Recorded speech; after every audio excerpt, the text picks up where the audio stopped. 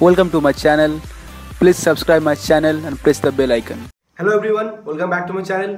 So guys, मैं आज आपको इस वीडियो में बताऊंगा कि जब आप एज ए इंजन कैडेट आप जब जहाज पे फर्स्ट टाइम ज्वाइन करेंगे तब आपका वहाँ पे क्या टाइम शेड्यूल रहता है, मतलब आपका रूटीन कैसा रहता है, आपको वहाँ पे क्या क्या काम करना पड़ता है। ठीक है, आप ये वीडियो पूरा देखिए आप जहाज पे जाने से पहले, ताकि आपको थोड़ा सा गाइडेंस मिल जाए कि वहाँ पे सिनेरियो कैसा रहता है। तो गाइस, ये वीडियो स्टार्ट करने से पहले मैं आपको और एक चीज बताऊंगा कि अगर आपको IMU CET previous year question, sample paper and study material subject wise अगर आपको चाहिए, एंड अगर आपको स्पॉन्सरशिप एग्जाम का सैम्पल पेपर भी चाहिए, एंड अगर आपको CNET exam previous year question, study material, ये सब कुछ अगर आपको चाहिए तो आपको ये सब कुछ मिल जाएगा। मेरे डिस्क्रिप्शन बॉक्स में कुछ लिंक्स दिया हुआ है, आप वहां से उसको बाय कीजिए।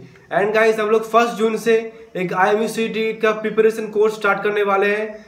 अगर आपको वहाँ पे एडमिशन लेना है तो उसका रजिस्ट्रेशन लिंक भी मेरे डिस्क्रिप्शन बॉक्स में दिया हुआ है, या फिर मेरे आई बटन पे उससे रिलेटेड एक वीडियो भी डाला हुआ है मेरे चैनल पे, वो मेरे आई बटन पे अभी आ रहा है, आप उसको देख लीजिए एक बार। एंड गाइस, अगर आप मेरे चैनल को अब तक सब्सक्राइब नहीं किए हैं तो पहले सब्सक्राइब भी जरूर कर दीजिए, बेल आइकन भी जरूर दबा दीजिए, ताकि आपको मेरे जो बाकी का जो वीडियोस अभी आने वाला है उसका नोटिफिकेशन आपको मिलता रहे।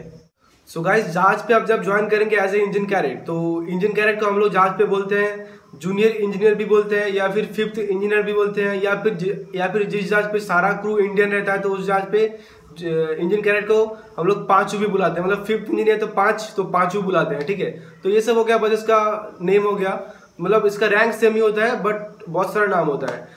तो जब आप फर्स्ट टाइम जब आप ज्वाइन करेंगे जहाज पे, तब तो आपके पास कुछ भी प्रैक्टिकल एक्सपीरियंस नहीं रहेगा। तो मैं बताऊंगा कि आपके पास आपका थियोरेटिकल नॉलेज रहना चाहिए, जो भी बुकिश नॉलेज है, ठीक है, ताकि आपको जो प्रैक्टिकल काम है वो सीखने के लिए आपको हेल्प हो सके। तो गाइस, जब आप ऐसे इंजन कैडेट जब आप ज्वाइन करेंगे, तो जैसे कि मैं मोस्टली शिप पे, मैं अब तक 2 शिप किया हूँ, तो वहाँ पे मैं जैसे देखा उससे रिलेटेड मैं आपको बताऊंगा कि वहाँ पे कैसे जो इंजन कैडेट जो था उसका कैसे टाइम शेड्यूल रहता था। तो जैसे कि मैं देखा था कि वहाँ पे इंजन कैडेट को 6 बजे उठना पड़ता था, 6 से 8 बजे तक ECR में वॉच करना पड़ता था। इससे मतलब इंजन कंट्रोल रूम। तो वॉच मतलब क्या, वहाँ पे वो खुद अकेला नहीं रहेगा, वहाँ पे कोई ना कोई सीनियर इंजीनियर रहेगा, मतलब या फिर 2nd इंजीनियर, 3rd इंजीनियर या फिर 4th इंजीनियर, कोई ना कोई तो रहेगा। उसके साथ बस वो उसको असिस्ट करेगा या बस मॉनिटर करेगा, सीखता रहेगा कि ECR में वॉच कैसे करता है। फिर 6 से 8 बजे तक हो गया वहाँ पे, फिर वो 8 बजे आके ब्रेकफास्ट करेगा, चेंज वेंज करके, फिर ब्रेकफास्ट करने के बाद फिर 8:30 जाएगा फिर से इंजन रूम में। फिर उसको फिर एक्चुअली क्या होता है कि इंजन कैडेट का जो ट्रेनिंग इंजीनियर रहता है वो है उसका 2nd इंजीनियर। तो फिर 2nd इंजीनियर उसको काम बोलेगा कि आज ये काम करना है, तो उसको फिर मतलब पहले तो उसको किसी ना किसी के साथ तो भेजेगा, बट जब उसका 1-2 महीना कंप्लीट हो जाएगा, बट जब वो थोड़ा एक्सपीरियंस हो जाएगा, उसके बाद 2nd इंजीनियर उसको खुद से काम देगा, मतलब खुद से काम करने के लिए।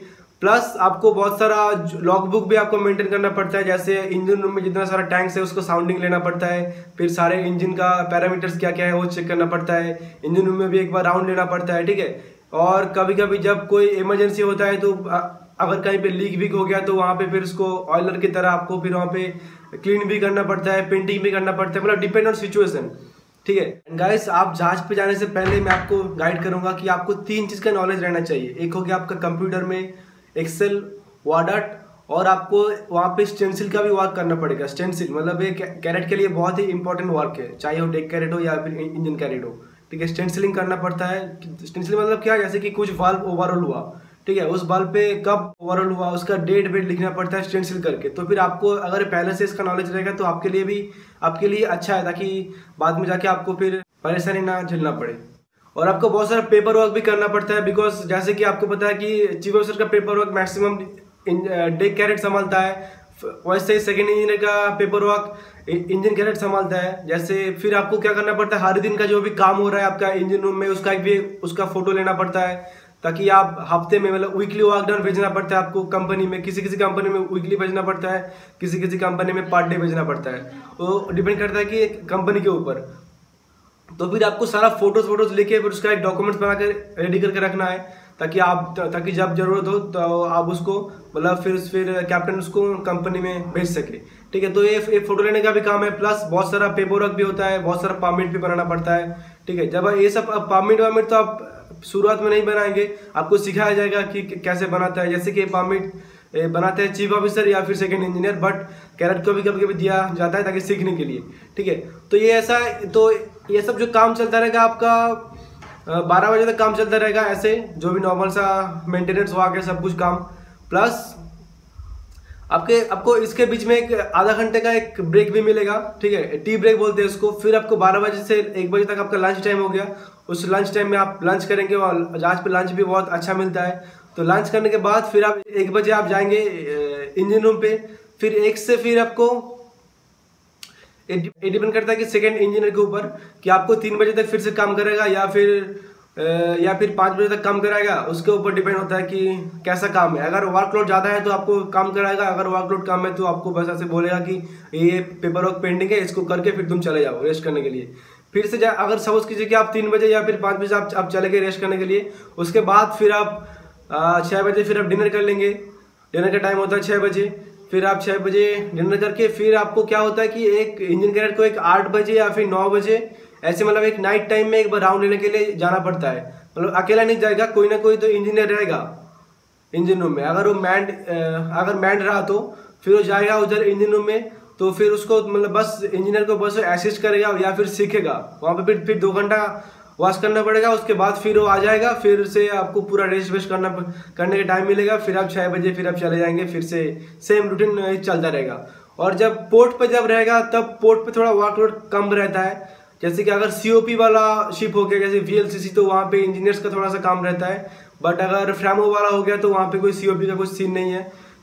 तो फ्रैमो में तो कुछ पंप का कुछ इंजीनियर्स का कुछ भी झमेला नहीं है, तो फिर इंजीनियर का थोड़ा सा रिलीफ मिलता है। तो जब पोर्ट पे रहता है तो उस टाइम पे भी उनका 6 on 6 चलता है इंजीनियर्स का।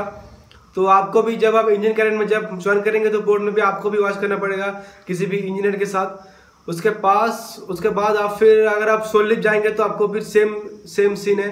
आपको 6 घंटा के लिए आपको रेस्ट मिलेगा, तो उसी टाइम के अंदर आपको सोलिप जाना है। फिर आके फिर आपको रेस्ट भी करना है ताकि आप आपका फिर नेक्स्ट ड्यूटी कर सके। उसके बाद फिर जहाज निकल जाएगा। फिर ऐसे सेम रूटीन आपका चलता रहेगा। फिर बात करो कि अभी हो गया आपका जब बंकरिंग, एक इंजन रूम का एक बहुत इंपॉर्टेंट पार्ट है बंकरिंग, ठीक है। तो बंकरिंग के टाइम पे जो 4th इंजीनियर रहता है, 4th इंजीनियर को साउंडिंग, जो फ्यूल ऑयल टैंक का साउंडिंग लेना पड़ता है, ठीक है। तो ये काम मेनली 4th इंजीनियर का है।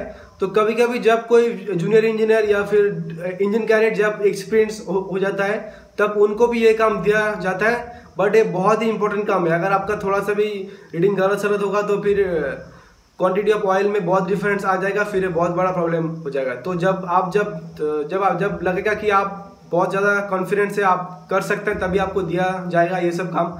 और आपको इसी के बीच में आपको 4th इंजीनियर का काम भी सीखना है, ताकि फिर आप जब एग्जाम क्लियर करके जब आप जाएंगे जहाज पे ताकि आप 4th इंजीनियर का काम भी कर पाए। तो गाइस ये था नॉर्मल सा चीज़। आप इंजन कैडेट में जब आप ज्वाइन करेंगे तब आपको ये सब दिखना पड़ेगा, यही सब होगा आपके साथ। कुछ डरने वाला बात नहीं है, ये सब नॉर्मल है। बस आपका कैडेट टाइम जो भी आपका कैडेटशिप है एक कंप्लीट हो जाएगा तो उसके बाद लाइफ ठीक ठाक ही है, अच्छा है, सैलरी भी ठीक ठाक मिलता है। तो गाइस आई होप कि आपको वीडियो अच्छा लगे, और अगर आपको वीडियो अच्छा लगा होगा तो आप मेरे चैनल को सब्सक्राइब भी जरूर कर दीजिए और बेल आइकन भी जरूर दबा दीजिए। एंड आप इस वीडियो लिंक को आपके सारे दोस्तों के साथ भी शेयर कर दीजिए ताकि उनको भी थोड़ा सा गाइडेंस मिल सके। तो गाइस आज का वीडियो यही तक था, तो अभी चलते हैं, फिर मिलते हैं नेक्स्ट वीडियो पे।